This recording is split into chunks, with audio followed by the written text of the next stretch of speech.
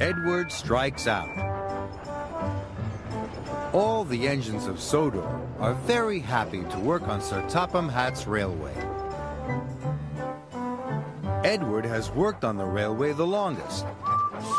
He knows everyone, and everyone knows him. One summer morning, Edward arrived at the docks. He had to pick up some heavy pipes. Gordon and Thomas were already there. Thomas was very excited. A new crane had just arrived on the island. "He looks so strong," puffed Thomas. "I'm sure he could even lift you up, Gordon," he chuckled. Gordon didn't think this was funny, and Thomas chuffed away. "That crane might be big," Gordon sniffed, "but he has no engine. He can't move unless another engine pulls him." Edward looked at the crane. Gordon was right. "Then I don't think he can be really useful," chuffed Edward slowly. "Quite right, Edward," huffed Gordon. "He will only get in the way." Just then, Percy arrived. He was very excited to see the new crane, too. "He's not very useful," boomed Gordon. "He will only get in the way," echoed Edward. "New-fangled nonsense," wheezed Gordon, and he chuffed off. "What's a new-funneled nuisance, Edward?" peeped Percy. "New-fangled nonsense, Percy," puffed Edward, as grandly as he could. "It's something that is new and not really useful."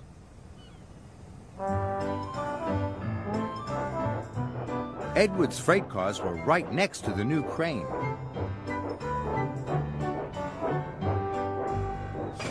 "My name's Rocky," the crane smiled at Edward. "I'm Edward," puffed Edward. "Can I come with you?" asked Rocky. "I could help you with those heavy pipes."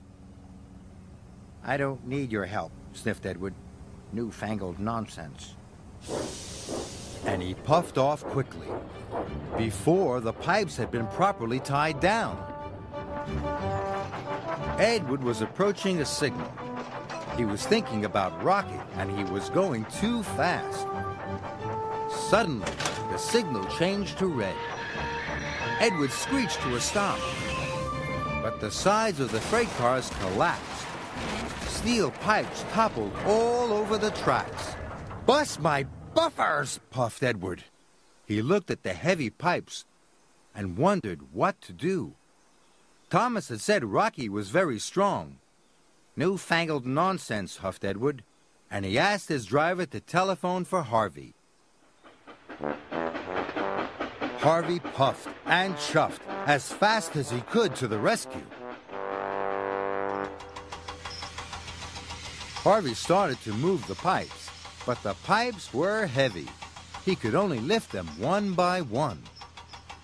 "This is going to take me a very long time," gasped Harvey.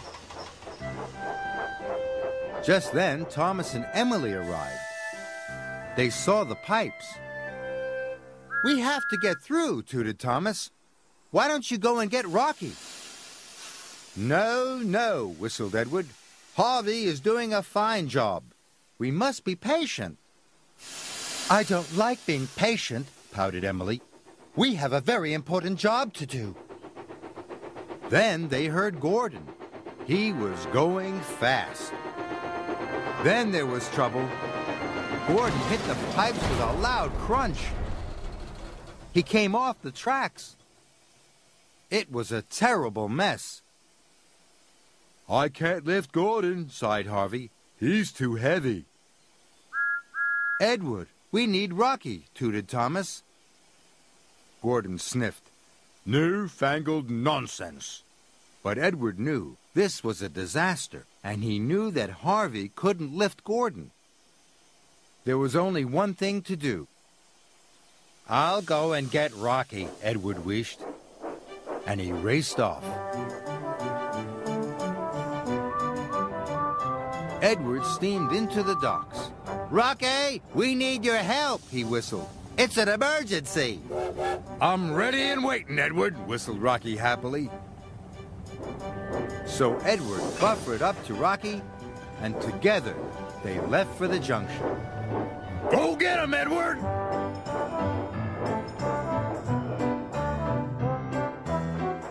Edward pulled Rocky up hills and down valleys.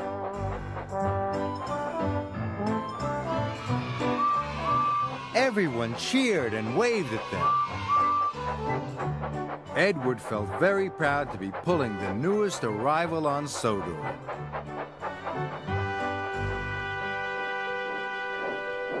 Edward soon pulled up with Rocky. I can fix this, Rocky smiled.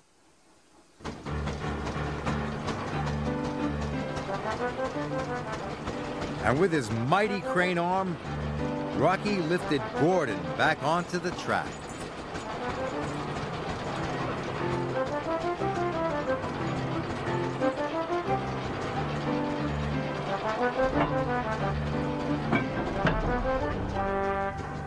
Gordon was surprised. Thank you, Rocky, he huffed. Good work.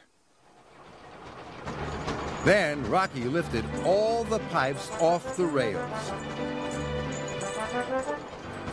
The job was done in no time. Gordon and Edward were very impressed.